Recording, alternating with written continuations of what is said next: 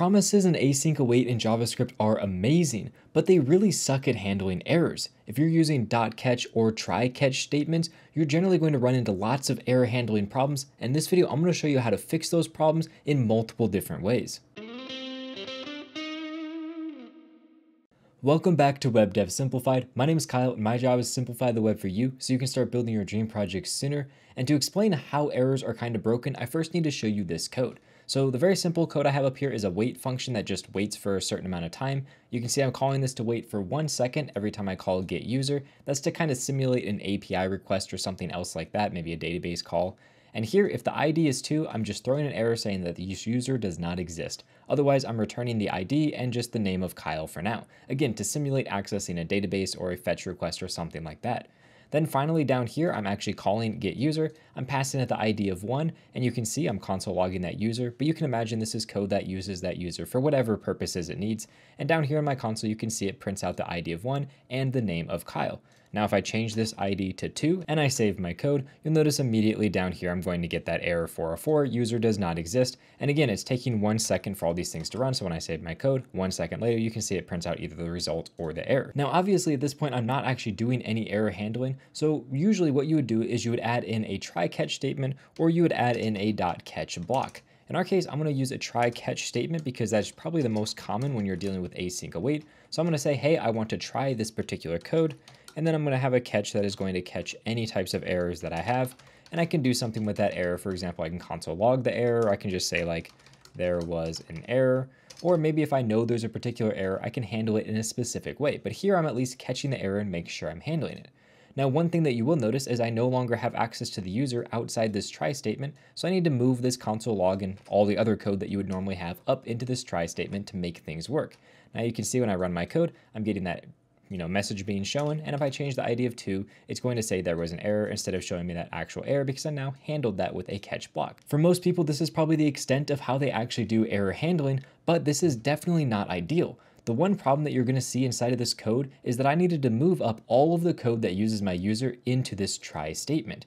Now, this is not a problem in our code because we just have a single line, but if there's any error at all inside of this code, it's going to be caught by this catch right here. So for example, if I spelled user incorrectly and now I run my code and I make sure to change this to a 1, so this would normally be a correct running statement, but you can see it says there was an error and it brings me inside this catch block. And if this catch block expected there to only be an error anytime my get user ID was 2, for example, when there's a 404, then obviously my code's now no longer going to work because it's erroring for a completely separate reason. So try catch is really not ideal because now all the code using the user needs to be inside this try. The only way to get around that would be to move this code out of here and instead have like a let variable up here where I say let user, and then down here I define what that user is, and then I log out that user. Now this is going to work. You can see I get it printed out. And if I have like a typo, for example, it's going to throw an actual error instead of going into this catch block right here. But again, this code's not ideal because now I need to create this let variable out here. I need to define it here. And now I have a variable that I can redefine. For example, I could say user is equal to 1, and that's going to redefine my user variable, which is definitely not ideal. So there's a lot of problems with try, catch, and so on. So what I want to do is kind of talk about some different alternatives you can use to make this work a little better. And the very first alternative I want to talk about is just a really simple function you can write that is going to return to you an array of an error and a success state instead of using try, catch. So really quickly, I'm just going to paste in this function, then I'll go through what happens line by line. I just called this catch error. You can literally call it anything you want. It is a generic function. And the reason it's a generic function is because this is going to take in a promise. So we're going to pass a promise to this function, and that promise is a generic. It can have any return type. So you can see here, we're just calling .ben on that promise. And if the promise is successful, we return undefined for our error, and we return whatever data comes from that promise. Now, if there was an error, we're just going to return that error inside of an array. So to use this function, I can just come up here, say that I want to call catch error. I'm going to say that my user is equal to calling catch error, and I just pass it in whatever my function is that I want, and we'll make sure that we await this, just like that. I can get rid of all of this try-catch related code. We'll keep this error thing in here because we'll handle it in just a little bit. But now instead of just getting a user object, I'm actually going to get an array that has an error and it has whatever my data is, my user. So you can see if I hover over the type for my error, it's either going to be an error or undefined. If I hover over the type for my user, you can see it has my proper user type or it's going to be undefined. Now that's because of the way that I defined my different types. As you can see in my return type, I essentially said that it's either going to return an array that's undefined with my data or an array that is my error as the first object. And down here, that's exactly what I'm returning.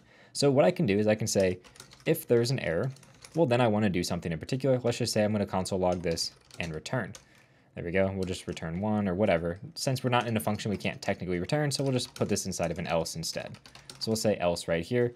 And then I want to put all the code related to my user right there. Now, all this code is going to work. If I hover over my user, you can see it has the correct typing here. And if I had an error, obviously I can do anything I want with that error down here. For example, I could, take my error and get the name or the message or whatever. Let's just get the message. It doesn't really matter. But as you can see, when I have the ID of 1, everything works fine. Pass in the ID of 2 where there's going to be an error. And you can see right here, I'm going to get that error being printed out. And if for some reason I had a typo in my code, for example, I made a mistake in my code or it errored for some other reason, you'll see that it's going to actually throw that error right here and it's not going to get caught in this if statement section right here. So by doing this really simple function, I mean, it's only a few lines of code, we're essentially able to break out of the nesting of the try-catch because try-catch forced us to be nested inside of a block. But by doing this, we flattened all of our code out to one level of nesting, which makes it much easier for us to work with. Now let's recorrect the typing on that user, and I want to take this catch error function and actually bring it to the next level. What if we want to handle custom errors and only custom errors? For example, I don't want to get an error if I have any error at all. I only want to get an expected error because a lot of times you may have a function and you may know, okay, this get user function, I know that it's going to return a 404 error. So if I get a 404 error, I want to handle it. Otherwise, I want to throw it just like any normal error, and it's going to, essentially be an unexpected error that I don't want to handle. So what I'm going to do is I'm going to come in here and I'm just going to replace our catch error function with a brand new function. I'm going to call it catch error typed, just so we know the difference between the two. And this one is a little bit more involved than the one before. Essentially, I now have two parameters that I can pass to this function. You can see here I have the promise just like before that I was passing it, but I also have an array of all the different types of errors that I want to catch. And I have some fancy typing stuff going on here. So for example, this E is essentially just saying, hey, this is something that is an error object. And I'm just making sure I return what that error object is here. Otherwise, all my code in the dot then is exactly the same. The dot catch just says, hey, if I didn't pass an array to this function, I want it to work exactly the same as the original catch error function. So it's just going to return the error like that. If I did pass an array of different errors though, I want to check and see if the error that's being caught here is actually an error of one of these different types that I passed to it. If that's the case, then return it. Otherwise, throw this error. So essentially I'm saying, hey, if I don't pass any errors, just catch any error that there is and return it to the user. Otherwise, only catch the errors that the user specifies. And if it's not an error the user specifies, throw it because it's some type of unexpected error. So now all I need to do is create a custom error class. Luckily in JavaScript, this is as easy as just creating a class, extending error, and then we can define whatever we want on it. For example, I can define the name, or I can add even extra properties to this if I really want. So now what I can do is I can say I want to call that catch error typed. And by default, if I pass absolutely nothing to this function for the second parameter, it's going to work exactly the same as our previous code. For example, here it's running, that's working just fine. Now if I come in here and pass the 2 here, so that's an error, you're going to see I get the error being printed out. So that's all working as I expect it to. But now if I pass it a second property saying, you know what, I only want to catch the custom errors. So here we go, I pass along my array that says custom error. You can even see here, my type here is either a custom error or undefined, so it knows it can only be that specific type. And if I give this a quick save, you'll now actually notice it throws this error. It doesn't properly catch this error, it completely throws this error. And that's because all the way up here in my get user function, I'm not throwing a custom error, I'm just throwing a random error. If I were to change this to a custom error, because this is some type of specific error I expect from this function, now you'll notice, since this is set to only accept custom errors, it's perfectly catching that right here. This is essentially a way to do type safety in errors slightly. It's not 100% perfect, but it allows you to say, okay, you know what? I want to catch the errors of these specific types, and it's going to only catch the errors of those specific types.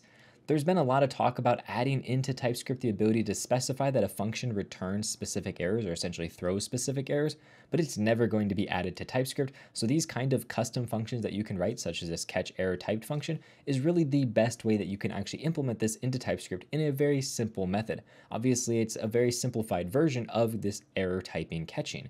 Now, if you wanted to do a really advanced version of this, there's a library called effect. I'll just real quickly bring over the home page for this effect library. It's a massive library that does a ton of stuff, but as you can see here, it has some error handling directly built into it. And really, errors are first class things inside the effect library, and it works very similar to how you could throw a specific error in TypeScript if that was a feature. This library kind of has that built in because essentially everything is this effect type, and this effect type has an error type directly built into it. So every single thing that you do in this library has error handling directly built into it. Now, this is a massive library. I would possibly be interested in doing a tutorial on it, and if you're interested in that, let me know in the comments below so I know if there's actually enough interest to warrant the incredible amount of time it would take for me to go through the documentation for this. But it's a massive overhaul library that you generally don't want to install if the only thing you want is this very simple error handling. But if you want some of the other features, this is a great choice. But again, for this very simple error handling, you can just write a rather simple function that allows you to do incredibly robust error handling and saves you from a lot of the problems that you run into when you're dealing with try catch.